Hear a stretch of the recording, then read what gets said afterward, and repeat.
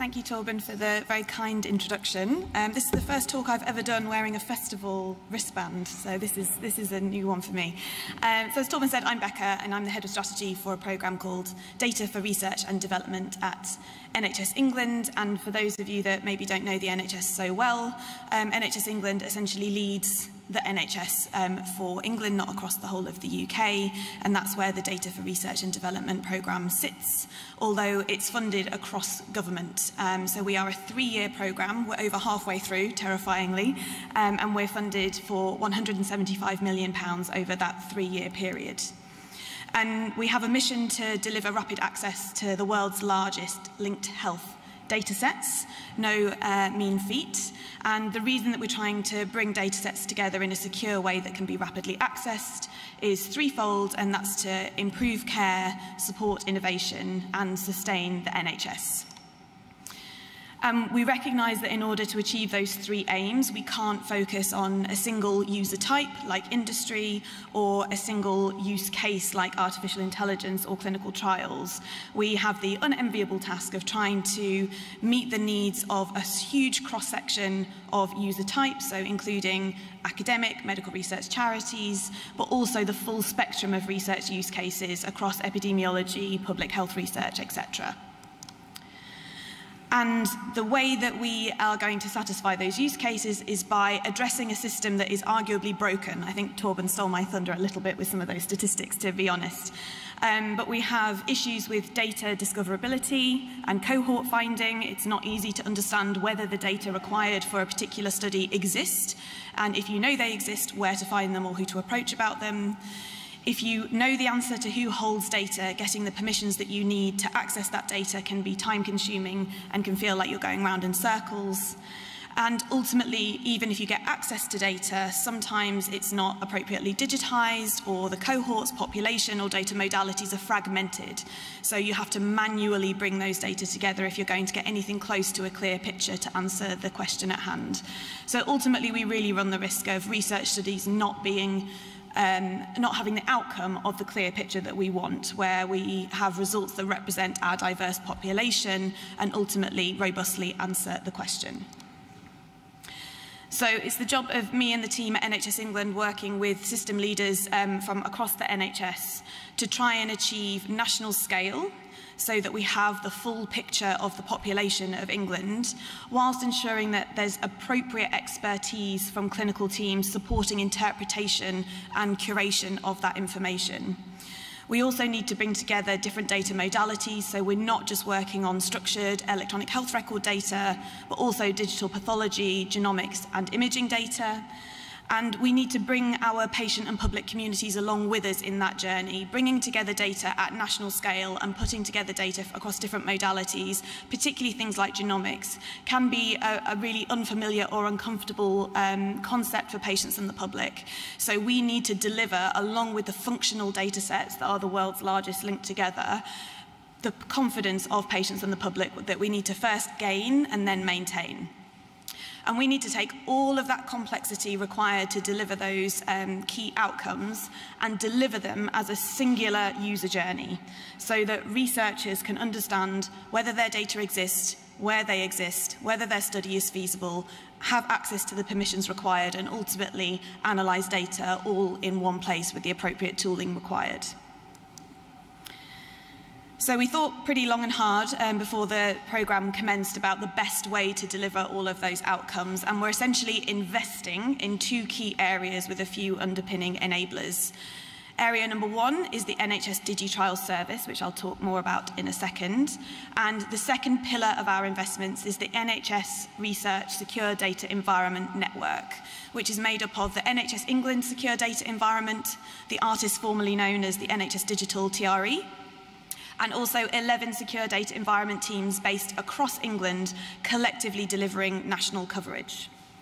We're underpinned by patient and public involvement and engagement, which I've already mentioned, and actually we will very soon be announcing a supplier who we've procured to deliver mass engagement at a national scale on behalf of NHS England, which will be bolstered by the patient and public involvement and engagement initiatives of the investments that we're making. I work really closely with the Department of Health's Data Access Policy team. Some of you will know them, so they've released a draft data access policy. They're publishing a transition timeline very soon to take us from a default model of data sharing, where data are given out to researchers, to one of data access, where researchers come into secure data environments, a secure analytical layer, to gain the understanding of the data brought together in one place. And we're also working on service design. So that's the kind of end part of the journey once you've got the data under the hood fixed. But it's the first part of the journey from the researcher perspective. So it's incredibly important to make sure that that user journey across all of our investments is seamless, transparent, predictable, and fair. So I'm going to start by saying a little bit more about the NHS DigiTrial service, which some of you will know and love. So it was born out of the COVID-19 pandemic and essentially provides end-to-end support for large-scale, complex or innovative clinical trials underpinned by data that are held by NHS England. So it can conduct feasibility to support researchers to understand whether the population in England is able to suitably power a particular clinical study, whether that's a trial or a cohort study, and whether basically we're the right place for them to run their research, and to help them understand what study sites may be the best ones to open up. Moving on from that feasibility assessment, DigiTrials can actually use inclusion and exclusion criteria to go out and directly contact potential participants, inviting them to take part in a given study. There's also a communication service, which means that, importantly, participants in studies are able to understand how the study's going as it's going, and actually when a study has finished and what the outcome was, which we probably all are aware is sometimes where communications with participants can fall down. And we think that will be really impactful, not only in terms of supporting patients to stay engaged with the study as it's ongoing, but also be more likely to participate in research in the future because they've been able to see the outcome of the effort that they've put into participating in the first one. Last but not least, the DigiTrial service also offers a follow-up service. And again, many of us will be familiar with the fact that following up patients in the long term once a study has closed can be logistically so expensive that it becomes essentially prohibitive. This service will basically mean that organically patients, once they've stopped participating in a study, can be followed up using the information that's routinely generated by the NHS, dramatically reducing the cost and burden on both patients and clinical teams of following people up in the longer term. And we've got some nice examples of NHS DigiTrials in action. So this is an investment area of the programme, but we have been focusing on taking the DigiTrial service out of a minimum viable product into something that can take on board increasing amounts of studies over time. So because we came in when DigiTrials already existed, it's already got some fantastic results to show, one of which is its support for the Our Future Health study. I'm sure you're familiar with this large-scale cohort study. It's aiming to recruit 5 million people from across the UK, and NHS DigiTrials, by sending out 16 million invitations to potentially eligible participants, has supported it to reach a 1 million recruitment target, which is in line with where the study expected to be at this point in time. So that direct invitation and literally putting research on the doorsteps of 16 million people has been responsible for over 75% of that 1 million recruits into the Our Future Health study. It also supported the NHS Galleri study, which is an early cancer detection study, to recruit 140,000 participants in just 10 months, which we think is the fastest large-scale recruitment that the world has ever seen. And whilst it was incredibly successful, the DigiTrial service, by working closely with the study team, has also been able to identify some areas that need further development. And essentially one of the key learnings from the study was just having national scale and the ability to invite potentially everyone in the country to participate in a study is not enough if you want to get a diverse representation of our population involved in a particular piece of research. But we do need local connectivity to make sure that underserved populations are given equal opportunity to participate and be represented in research. So there's more work to do there.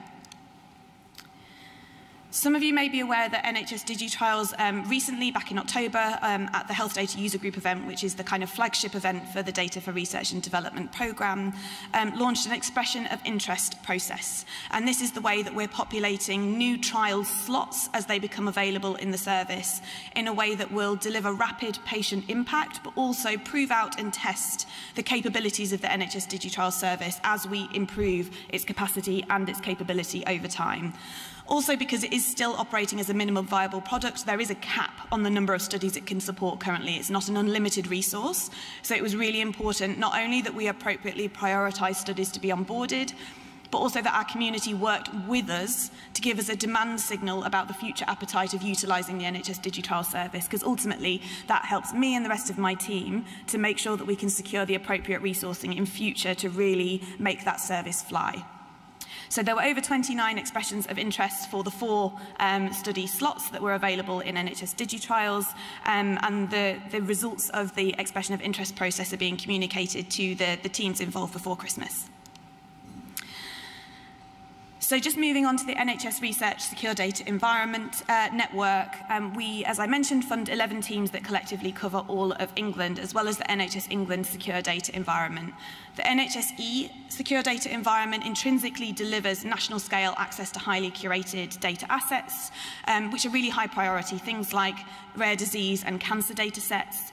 Whereas the sub-national secure data environments are able to deliver more real-time, more granular, deliberately less curated data sets that can also be multimodal. So there are unique selling points that are available on the one hand in the NHS England SDE, on the other hand in the sub-national SDEs, which mean that they can collectively be a greater than the sum of its parts way of delivering that full spectrum of use cases that I mentioned earlier.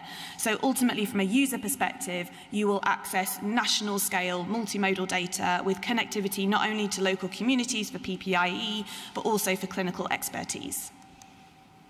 And already that network has achieved a lot. It recently published its data pipeline, so you can now see at a glance what data are available right now in the network, including millions of primary care records, but also what data will be available over time in future. We've supported the Powered by NHS Data campaign, which is a public awareness campaign. 1 in 10 of the population in England have watched one of those campaign videos all the way through, which is really important for delivering that level of awareness. We've also got a beta collection on HDR UK's Health Data Gateway, which really supports that data discoverability point. And we have over 200 research studies already in the pipeline of the SDE network, with over 50 already live. The NHS England Secure Data Environment is also already supporting research, including really large-scale studies by industry that would not have been possible if we were still using a model of data sharing because of the volume of data required to answer some of these questions, in this case, COVID-19 vaccination questions. So these studies are enabled specifically within a secure data environment that would otherwise have not been possible. We also fund a Genomics Driver project in partnership with Genomics England and the Multimodal Data team, which is aiming to bring together multimodal data to create the world's largest linked cancer data set. So we're aiming for 17,000 patients to be covered in this cohort, bringing together digital pathology, genomics, imaging, and clinical care data. And that project, under Prabh's leadership in Genomics England, has already achieved 6,000 patients. So already it's the world's largest data set, and we're looking to more or less double that number over time. So whilst we have some successes, the programme is not without challenges. This is where, if I was presenting an academic paper, I'd be in the limitations section. And I won't dwell on these, but happy to take questions. The long-term income generation and sustainability is a challenge. It's difficult for the secure data environment teams who recognise that this is a long-term infrastructure project that takes time to mature, but it can also be really challenging to persuade government and funders that we need long-term investment to make these, as Ben Goldacre would say, incremental but impatient changes to our health infrastructure. But there is a pretty good prize at the end of the rainbow if we can hold our nerve and let this programme deliver over a decent time frame, which is that researchers will be able to go to one place to understand where the data exist, understand the cohorts that are available, gain all of the permissions that are still robust, but in one seamless place in a clear way, and access data ultimately through a singular analytical interface that delivers that national scale of multimodal data and really get the full picture and the answers that they need. So just wanted to say thank you to you for bearing with me and listening, but also to the huge community. It really takes a village to deliver a programme like this. This is an illustration from a recent event held with our community of practice. So that's about 80 strong people from across the system who lead the secure data environments in our network. And for any of you who have seen me in real life, Verena Stocker, who's the director of IRLS, or Vin Diwakar, who's our national director of transformation, can make a judgment on how accurate that illustration is. That's meant to be us three at the front, which gave me a little bit of a giggle when I saw this picture on Friday. Thank you very much for your time and attention. Thank you.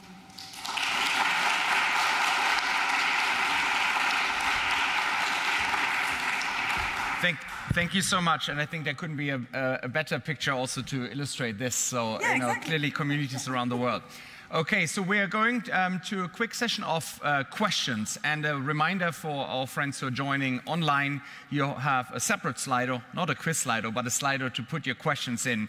And I'm going to see around the room first. We have a wandering microphone, as the lovely Kelly has, and if there are any questions in the room for backup. And I can see one over there. And we're going to film you, so I think now you... Wonderful. So, and if you could introduce yourself, just with yes. Anne Delat-Mays, consultant with Lifebit, specialist in data and sequencing. My question is about patients. Have you made a patient portal to allow them to have access to what's going on and where they are in the journey? The short answer is no, and. So the R&D program is really specifically targeted at creating access for research use to data in a way that patients and the public feel comfortable with. So a big part of that is being really clear what we're doing and how we're doing it. But another element is doing our work in tandem with other initiatives in NHS England, because we're also greater than the sum of our parts, as well as the secure data environments in the network. So the digital channels team, which lead on the NHS app, absolutely have ambitions not only to allow people to book appointments through the NHS app, but also give greater visibility of clinical data. We're also doing significant patient and public involvement and engagement right now that will not only inform how we sell what we're doing, but actually how we design the secure data environment network. So there still is an opportunity for local communities to tell their secure data environments what they want and need, whether it's over and above a transparency register about how data are being used, and for that to inform SDE design. And yes. Thank you, fantastic talk, Maria, CEO of Lifebit. So basically the vision here, or part of the vision, will it be to actually create maybe what's going to be the world's first national portal for clinical trial recruitment, where actually can be managed at an NHS level, where pharma can actually go and put requests to actually get patients? So the NHS DigiTrial service is a national service that supports exactly the activity that you mentioned, which is a national way of understanding whether a trial can take place and actually inviting participants to take part. That is a serviced model, so it's not an eyes-on data access model, it's a service. And the key issue that we're working on at the moment is increasing capacity to deal with the volume of requests, because we recognise that that is something that there would be significant interest in. It is also supported by the capacity that is available within the secure data environment network, and we're going to build up the clinical trials offer across the secure data environments as well, so we're not putting all of our eggs in one basket from a capacity perspective. And you might also be interested to take a look at the National Institute for Health Research's Be Part of Research platform, which is a research volunteer registry building off of the COVID-19 vaccination volunteer registry, which enables direct contact of patients, but in a secure way that they've given explicit permission for. So we have a suite of products that we need to make sure are transparent and clear so that industry know where to go for what type of support. And I believe we have time for one more question. And right behind Maria, yes. Thanks very much. Is it on? I'm Rose Eichenberger from the NIHR Bioresource. As you may know, we are a large research tissue bank and database of about 250,000 participants. We're also setting up a secure data environment to share some data. And I was really interested to hear what you're trying to do in cancer imaging, because we also may have a project with IBD samples, and we're kind of finding out how to de-identify them from the trust images. So we are not directly in the NHS, so we have that extra step. Is this something you have been looking at as well? So we actually have a conversation with colleagues of yours lined up, and I do have another slide that I didn't have time for, which essentially shows how the work that we're investing in docks in with the wider ecosystem, because we're not the only game in town, and the SDE network will inject significant capacity and capability into the system, but it's not designed to close down or overtake other assets that we know are incredibly valuable to the research community. So I think there's conversations to be had about how we can tangibly draw in NIHR Bioresource, Biobank, Genomics England, Our Future Health, in a way that makes sense to researchers of how they interact with one another and how we can support one another. Thank you. Very happy to chat. Yes, I wanted to find out about the de-identification of images as well, but we can talk separately, I suppose. That might be I don't know how much time we've got. Yeah, we will need to get moving in terms of the speeches, but there's time for coffee and snacks afterwards. So we have 2 more speakers, and then there's already the first networking break. So a warm thank you. Thank you, Becca.